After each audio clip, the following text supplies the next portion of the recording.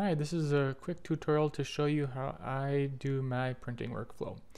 Now, I've opened up an image that purposefully has some pretty bright saturated colors to show you very clearly what can happen and what things you need to look out for.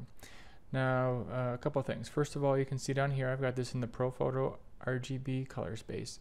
Now, this is a pretty wide color space, and I used it purposefully for this because the wider the color space, the more likely you are to have issues with out of gamut colors when you go to print. Now, I'm in Photoshop CS6, but the same basic things are going to apply for any of the versions, any of the recent versions at least. Now, a couple things. I've been talking for a couple weeks now about soft proofing, and there's a couple ways to do it. First of all, if you go under View, you can do Proof Setup, and then you can do Custom. By doing this, you can choose any paper printer profile that you have on your computer.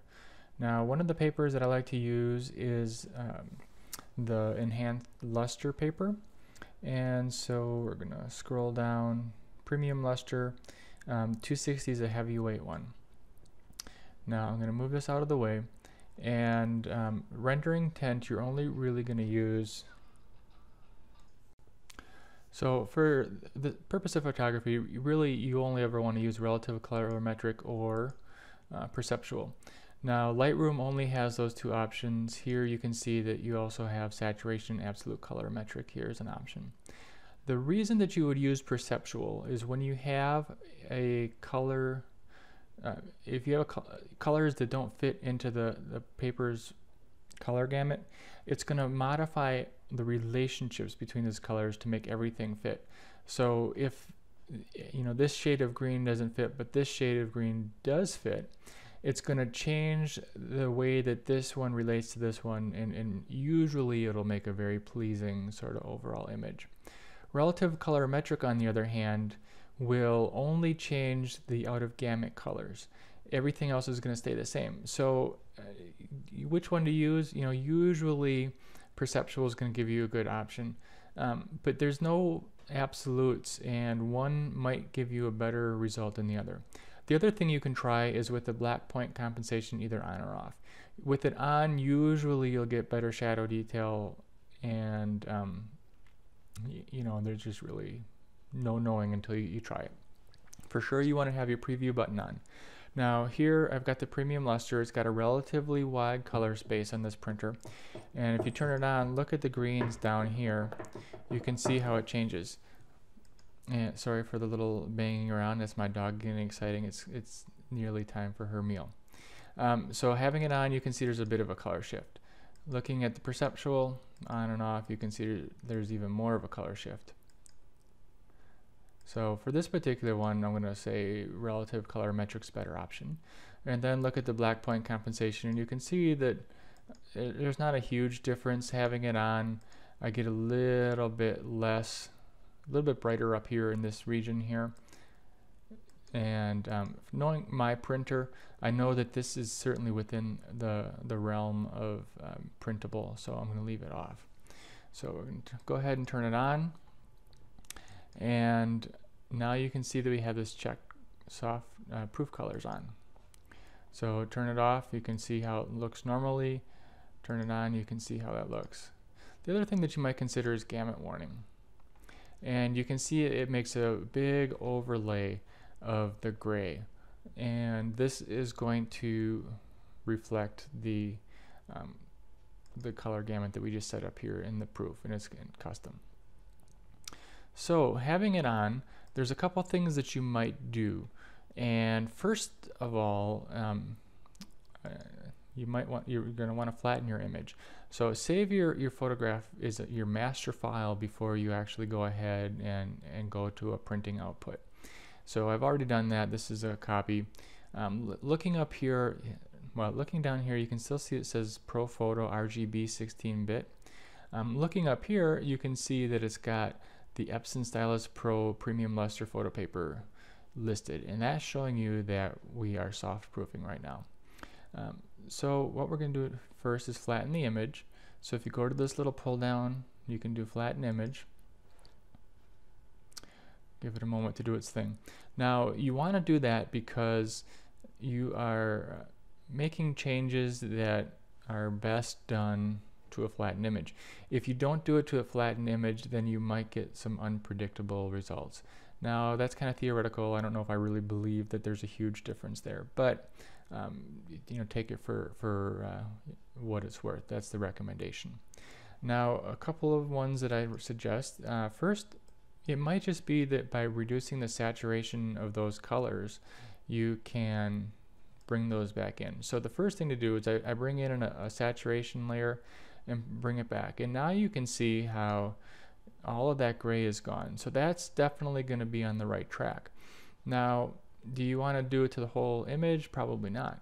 And let's see, let's get it back to just to where we have it.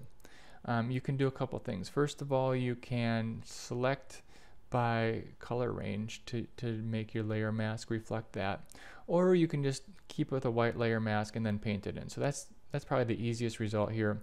So I'm going to go ahead and accept that. I'm going to go with a black brush on the brush. We're going to go with a relatively medium opacity and flow, and we're just going to paint in the effects. Now actually there's more area that doesn't need it than does. So first I'm going to invert this. So that's Control I, that's going to make it black.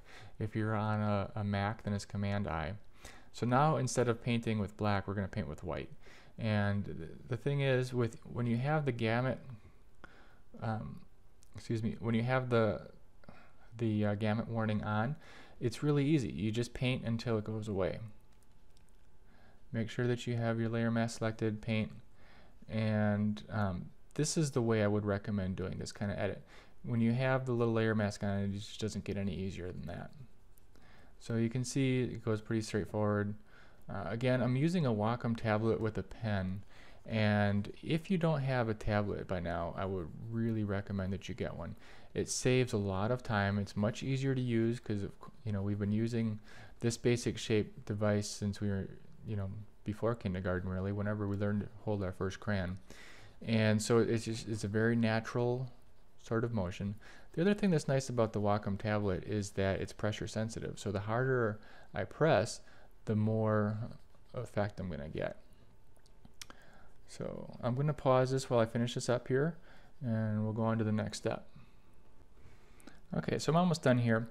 And in case you're wondering, this is a picture of graffiti on a train car. Now, you know, it might not be that important for me to make sure that the colors are all within the gamut here for a photograph like this. But where you're really going to want to have it in gamut is, you know, let's say you have an animal and you have a fur color. Now, if you don't put it into the gamut, or probably more likely for most of you, hair color, a nice auburn color hair, actually kind of hard to reproduce in print. And if you don't get your colors into the gamut, into fitting what you are, your printer and paper can handle, what's going to happen is that you're going to lose detail, and you're going to go from having nice texture and seeing nice detail on, you know, the strands of the hair, and it's just going to look like a big brown clump, and that's not going to make your clients very happy. So it's really important that you do what you can to get your image into the color gamut of your print. So I'm going to say this is good enough for now, and again, I'm going to go ahead and turn off the proof colors, so now we can see how there's still a little bit of a shift. There's always going to be certain compromises you make when you make a print, because the color space that you work in is always going to be bigger than the color space that you're printing in. When you're doing the soft proofing, the key is to make sure that those are acceptable changes. So assuming that we're all good here, what I would usually do next is do save this as a print file. So now we're doing save as, and here I'm going to call it print. So now I know that it's going to be into the,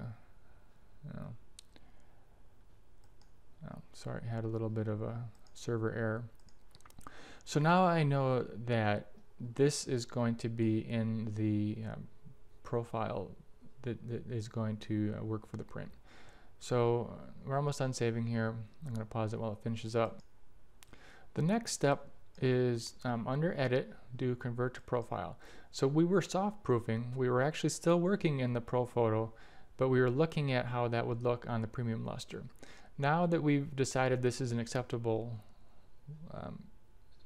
presentation here, we're going to go ahead and actually change it to the profile we want.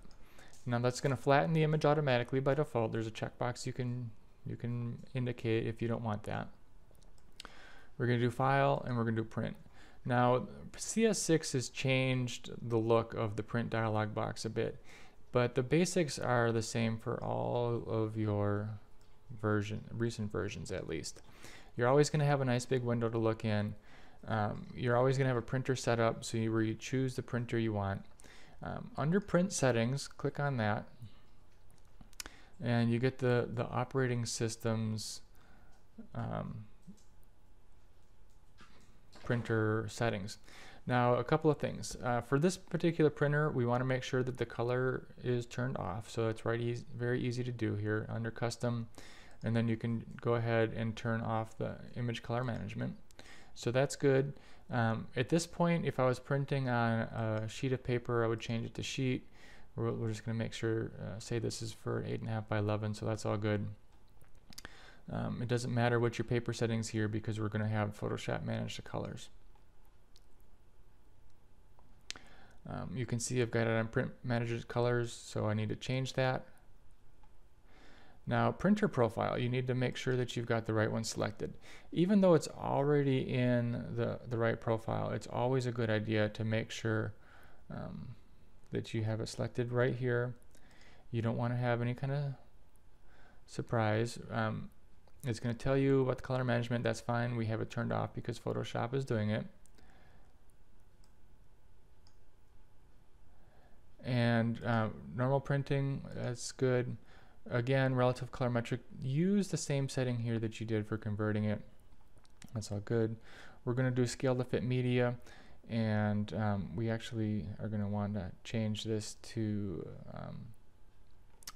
landscape orientation. So we're going to go up here, click on landscape button.